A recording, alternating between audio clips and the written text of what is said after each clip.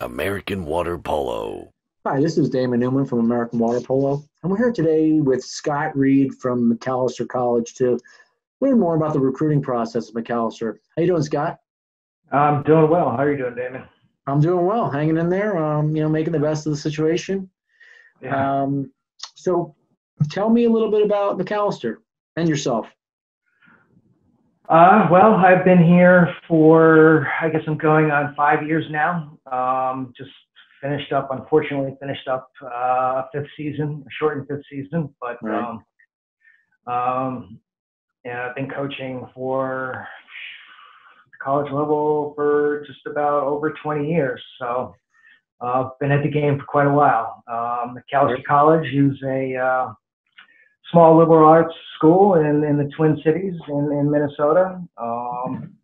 We're in a nice little neighborhood community, but has some pretty easy access to downtown St. Paul and downtown Minneapolis. So it's kind of a unique setting, to say the least.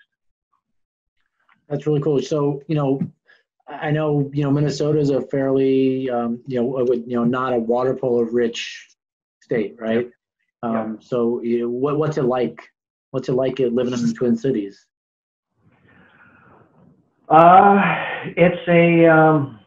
It's a pretty close knit community.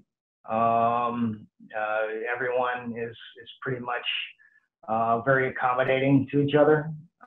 When you walk off campus, the community embraces the college. It's one big giant family type of atmosphere here. That's cool. That's awesome. At least, yeah. So what does the recruiting process look like in Macalester? Well, typically it starts with, junior emails. In the junior year, either I or a junior prospect will reach out to me. We encourage junior visits in the spring. We do have a junior prospect day in late April that we try and encourage people to go to. This year, we're actually still having it, but it's going to be a virtual one this year. Okay. Then, after that junior year, going into the summer, it's more of an evaluation process to try and go out and watch the prospects compete to evaluate a little bit. And then we'll do some more communication there. In the fall is when we try and set up some overnight visits for the individuals that have Macalester in their top two of their lists and are good early decision candidates. And then after that, we'll try and encourage the rest that are just thinking about regular decision to come for visits either during the winter or during the spring. Okay. So I did see that on your Instagram feed, the virtual visit. What's that going to be like? I think it's a great idea. It's basically a webinar that involves admissions, involves our athletic director. It just basically walks people through campus. It allows people to ask questions with admissions, financial aid. Then at the end of that webinar is kind of a breakout session where the kids will be able to meet with the coaches, and the coaches will come up with a 15-minute presentation to talk about their individual programs.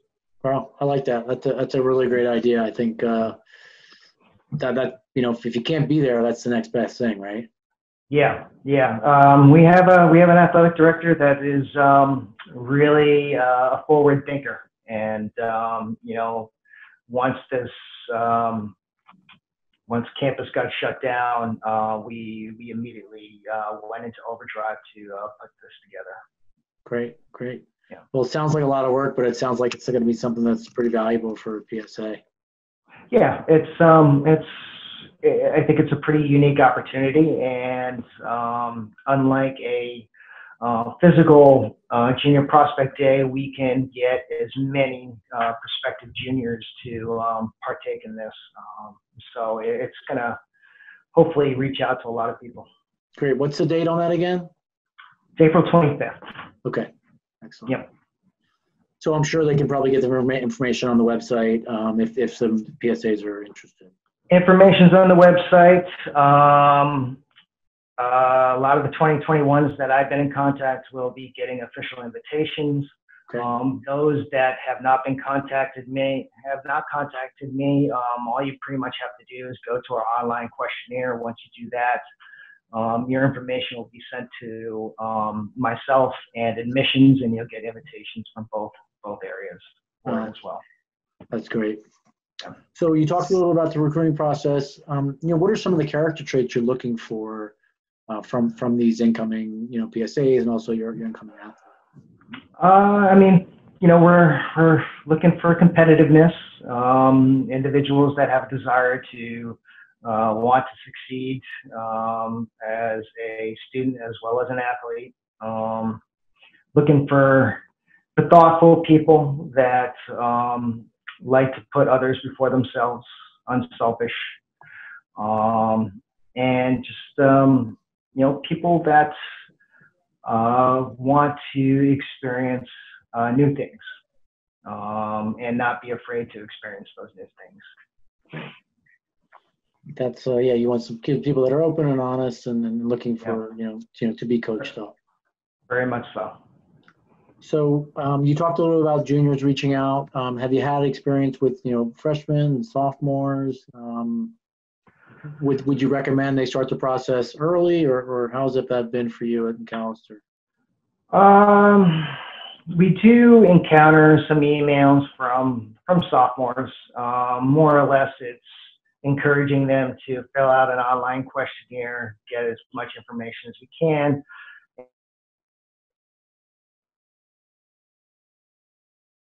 From the athletic department, but most importantly, it gets them information from our admissions department. Okay, cool. But it's not completely necessary. Usually the beginning of their junior years is the best time to do it because they have some more updated information at that point. Excellent. So how would you recommend an athlete prepare for, say, an initial phone conversation with you? Research. Do lots of research. We want you to be prepared. Look up online, see what the school's all about. Look up the academic schedules, see what classes are being offered, and have a good sense of what Macalester College is all about. And then once we have that phone call, have questions. Have a lot of questions because we will sit on that phone call for as long as we have to make sure that you have all the information that you need. Okay, great. So come prepared and have a good amount of questions for the coach. Yes, very much so. And it just doesn't have to be about specific practices and things like that. It's ask me what my philosophy is. Ask me how I approach certain situations. Really try and get a good feel of, what type of coach I am. Okay, great. Yeah. I mean, we've all been on those recruiting calls where you have, you have somebody who's really outgoing, but you also have recruiting calls where those people are more reserved. And obviously, water polo and athletes and people are all different, right? Yeah, very much so. Great. So where do you do most of your off-campus recruiting? In a typical, a non, pandemic year?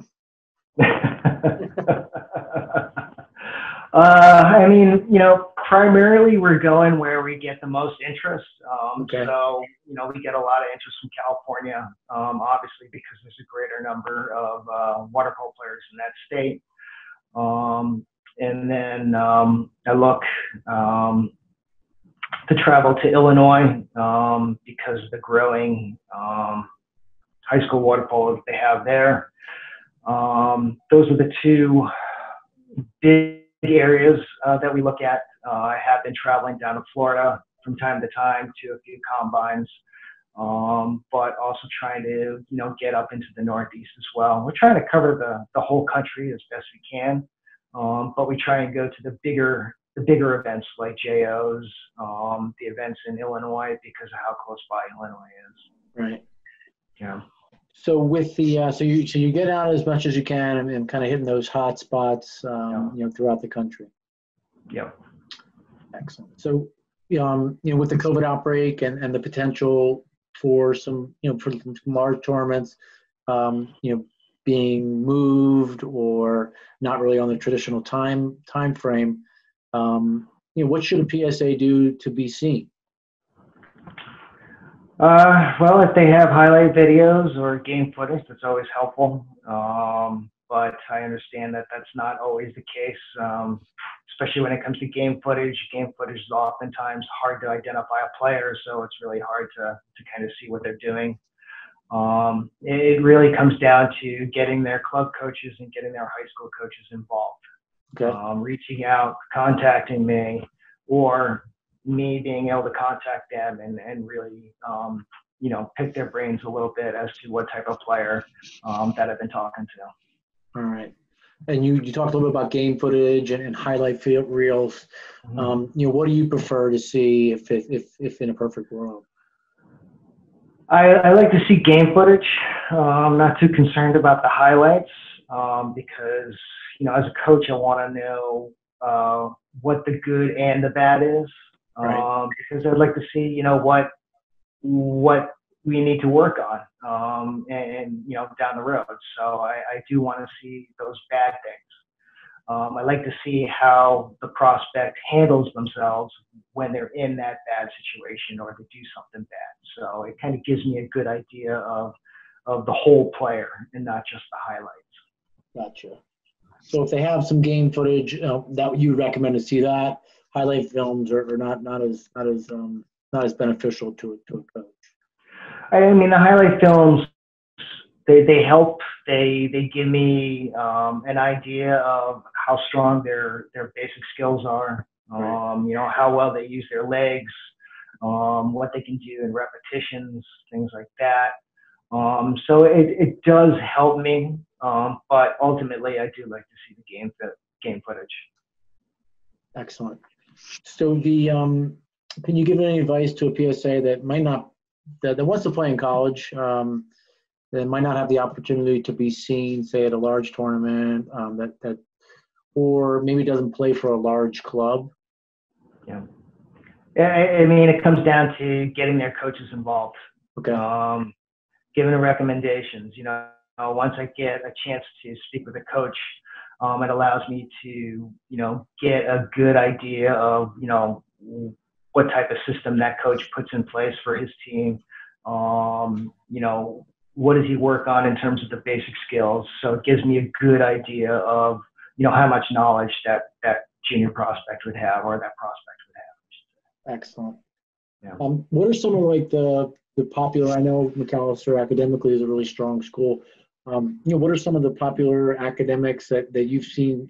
Your athletes currently on the team, matriculate towards, or some of the PSAs might be interested in. It's believe it or not, it's pretty widespread among the team.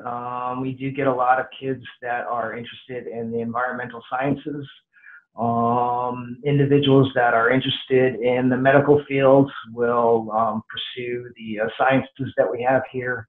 And then one of the most popular departments as of late has been our computer science department. We have a big demand for that. And it's getting to the point where we're kind of running out of room because so many people want to be in computer science. Wow. It's definitely pretty widespread. So what's life like for a student athlete, at Macalester? Eat, sleep, study.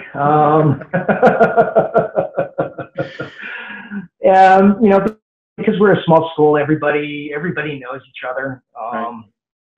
So, if they're not in classes, they're